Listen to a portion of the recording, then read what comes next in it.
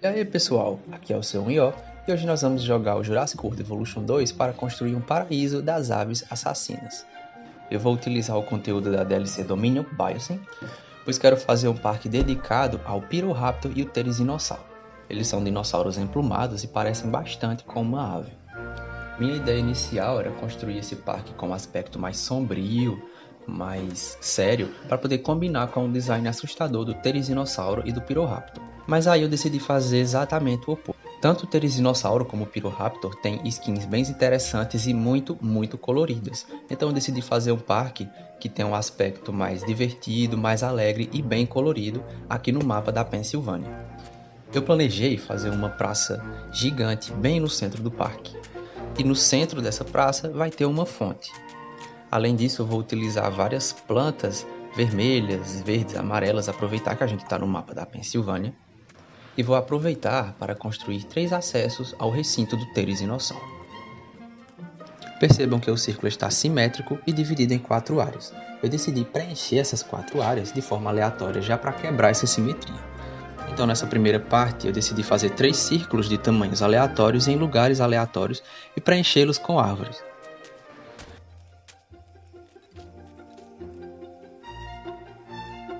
Aqui do lado eu quis fazer uma área arborizada, como se fosse um pequeno pedaço da floresta mesmo, com plantas dispostas de forma aleatória.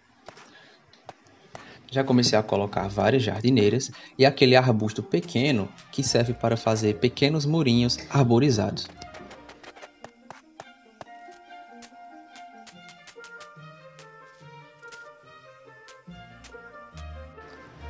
Depois que eu terminei o círculo, que é o centro da praça, eu comecei a fazer o quadrado ao redor desse círculo para colocar as cadeiras e as lojas. Como as lojas são retangulares, eu gosto de colocá-las em caminhos retos e não curvados, por isso eu fiz esse quadrado ao redor do círculo. O bom é que vai sobrar um ótimo espaço para colocar as cadeiras. Agora eu comecei a preencher o espaço com o caminho cinza. É sempre bom utilizar um caminho com cor diferente para preencher a área, porque fica mais interessante.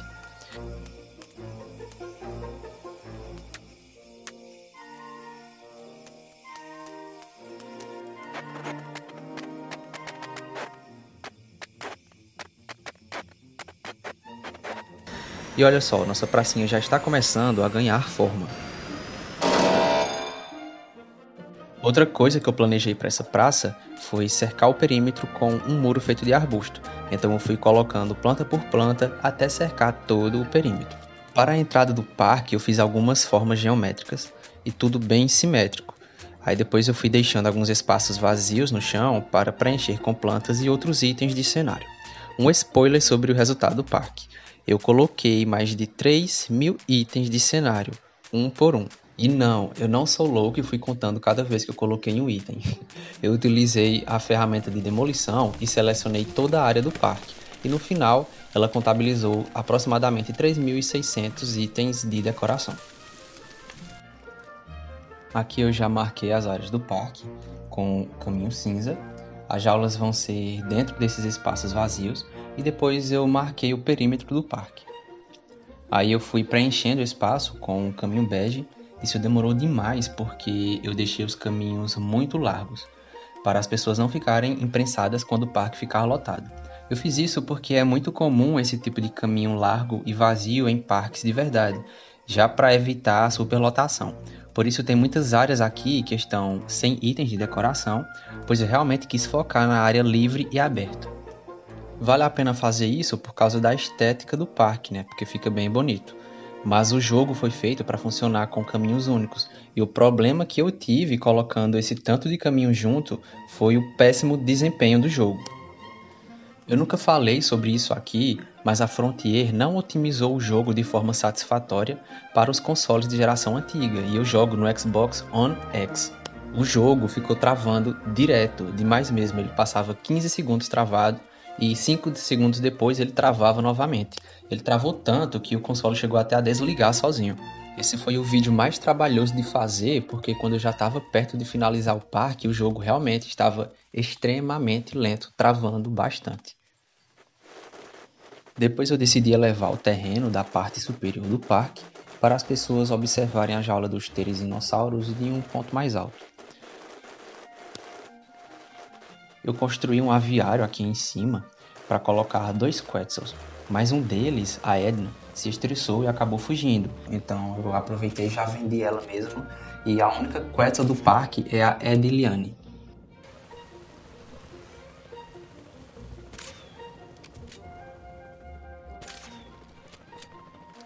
Às vezes acontecem esses incidentes no meu parque porque eu não desativo o conforto dos dinossauros, mesmo estando jogando no modo livre. Aqui eu estou construindo a entrada para a galeria de exibição do aviário e eu decidi colocar uma barreira aqui, já que o caminho está bem próximo da descida.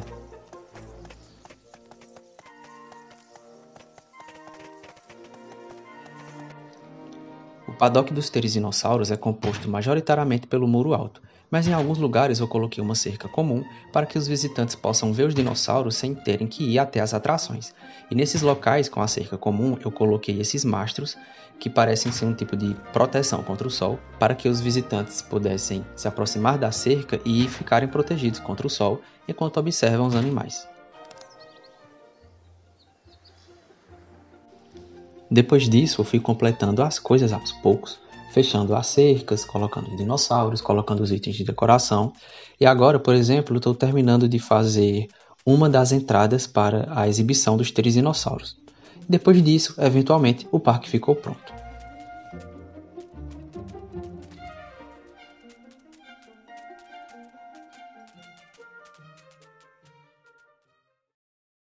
Aí pessoal, já finalizei o parque, agora vamos ver como ele ficou. Olhando aqui de cima, já dá para perceber que o parque ficou com esse aspecto mais colorido, mais divertido, e essa era a minha ideia inicial. Olhando aqui de longe, parece que o parque é pequeno, mas na verdade eu exagerei no tamanho dos recintos e no tamanho dos caminhos que ficaram bem largos. Quando a gente abre o mapa, a gente pode ver que o parque realmente é muito grande. Ocupou todo esse espaço aqui, a única área que ficou livre foi esse lado de cá. Esses 2 prédios que estão abandonados aqui eu vou explicar daqui a pouco para que eles servem. Aqui é a entrada. Como vocês podem ver, eu coloquei esse lago até que grande ao redor da entrada só para fins de decoração, não coloquei jaulas, não coloquei dinossauros. O resultado da entrada foi esse. O que eu mais utilizei nesse parque foram essas plantas para poder fazer essa espécie de murinho. Aqui vocês podem ver que eu utilizei muitos itens, eu coloquei placas, coloquei essas jardineiras, coloquei fontes. E aqui atrás da entrada eu coloquei mais itens de decoração e esse local para o pessoal sentar. No lado esquerdo e direito da entrada, nós temos os recintos dos Pyroraptors. Desse lado estão os espécimes que têm o tom mais azulado. A coloração que o Pyroraptor tem realmente lembra alguns pássaros que são de países tropicais. Aí eu fiz esse recinto inspirado na nossa querida arara azul. A diferença é que se essa arara azul aqui fugir, os visitantes com certeza não vão gostar.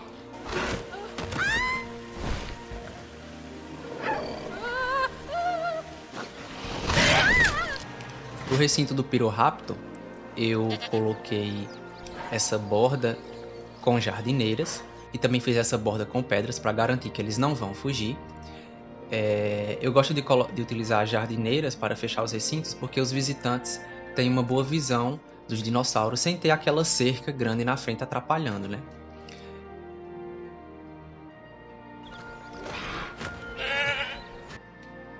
Em cada ponta do recinto eu coloquei esse local para as pessoas sentarem e essas luminárias. Aqui tem acesso ao monotrilho, que eu coloquei alguma decoração também. Do outro lado é exatamente a mesma coisa, a única diferença é que os Pyroraptors aqui eles são verdes e amarelos. Os fósseis do Pyroraptor foram descobertos após um incêndio florestal, por isso seu nome significa ladrão de fogo olímpico. Essa espécie de dromeossaurídeo viveu na França no fim do período Cretáceo, e como seu primo mais famoso, o Velociraptor, o Pyroraptor é extremamente inteligente e letal. Agora vamos olhar de perto a nossa pracinha. Eu gostei muito do resultado, eu acho que foi a pracinha mais legal que eu já construí no jogo até agora. Vocês podem ver que ela ficou enorme. E o legal disso é que quando o parque está cheio, não fica com a impressão de lotação, né? Porque é muito espaço e as pessoas ficam bem dispersas. Eu fiz esse murinho com os arbustos ao redor de toda a pracinha.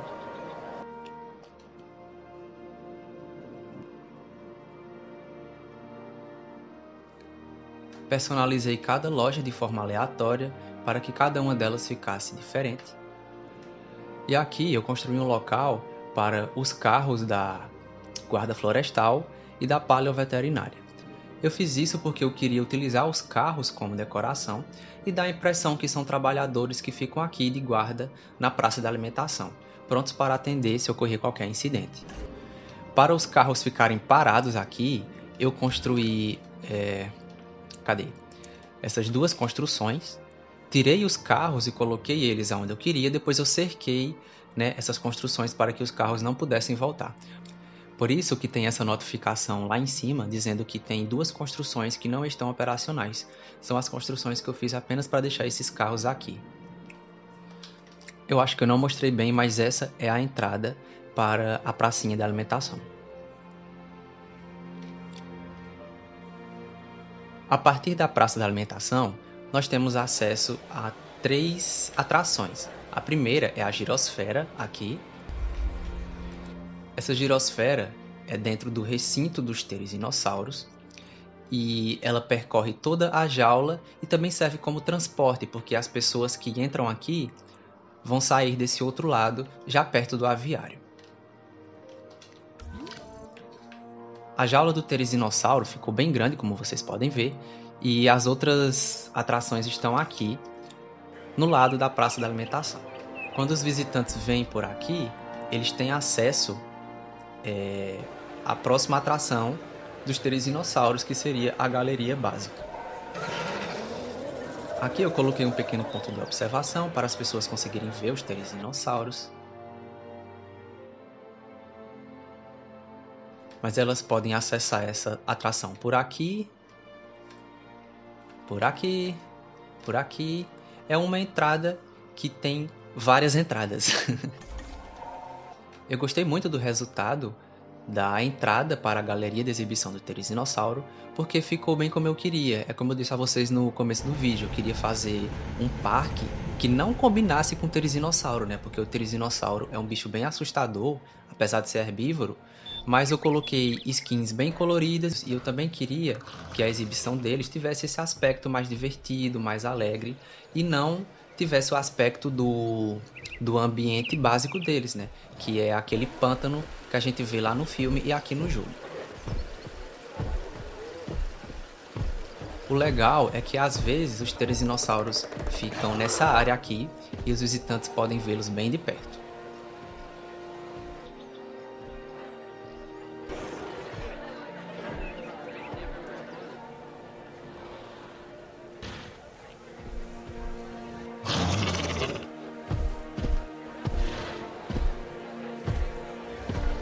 O Therizinossauro foi um dinossauro herbívoro que viveu na Ásia no fim do período Cretáceo. Media entre 10 a 12 metros de comprimento e 4 a 5 metros de altura, e pesava cerca de 4 toneladas. Os seus fósseis foram encontrados em 1948. Temperamental e com garras com aproximadamente 80 centímetros, o Therizinossauro é uma criatura imponente e perigosa, e atacará qualquer criatura que adentrar em seu território.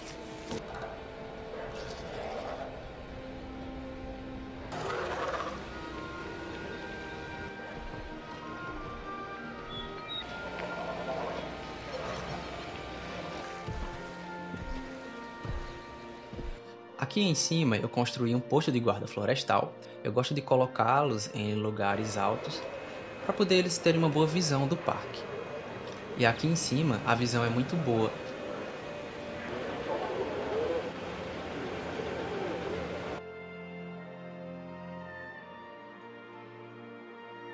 Agora vamos observar a parte superior do parque. Quando eu fui fazer esse parque, a minha ideia inicial era utilizar apenas aquelas duas espécies, o Therizinossauro e o Pyroraptor. Mas eu quis construir o aviário ali no centro porque eu acho o aviário do Jurassic World um prédio muito bonito e bem chamativo. Então a partir da entrada, a gente já consegue ver bem ele, já que ele é um prédio enorme e ele ainda está em um local com o terreno bem elevado. No lado esquerdo do aviário tem a área operacional do parque.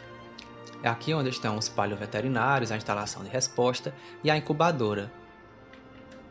Eu também coloquei algumas decorações aqui e também editei a jaula da incubadora.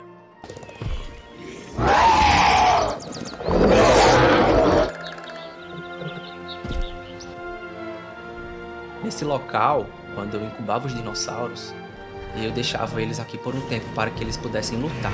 Eu deixei os Therizinosaurus matarem alguns dinossauros para poder a avaliação deles subirem e atraírem mais visitantes.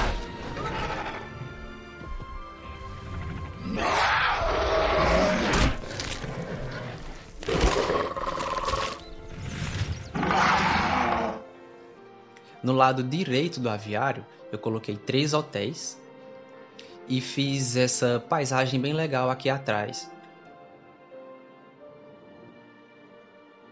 Essa é a entrada do aviário. Eu coloquei essas placas do Pteranodon, apesar de não ter Pteranodon no parque, mas é a única placa de voadores que tem. Lembrando que eu jogo no Xbox One, então eu só posso utilizar os itens de cada era específica. Eu não posso misturar todos os itens como o pessoal que joga nos consoles de nova geração e no computador podem fazer. Aqui eu coloquei aquela barreirinha porque, como eu tinha dito, é um local alto e coloquei por questão de segurança. Aqui embaixo as pessoas vão conseguir encontrar lugares para sentar e vão poder apreciar os Therizinosaurus ao mesmo tempo. Agora vamos conhecer Eudiviane, a única Quetzalcoatlus do parque. Com cerca de 12 metros de envergadura e pesando até 200 quilos, o Quetzalcoatlus foi um dos maiores pterossauros. Esse gigante voador viveu na América do Norte durante o Cretáceo Superior e caçava filhotes de dinossauros e criaturas pequenas, mas os espécimes feitos pela Biosyn são mais robustos e resistentes, podendo caçar um humano com facilidade e até mesmo derrubar aeronaves.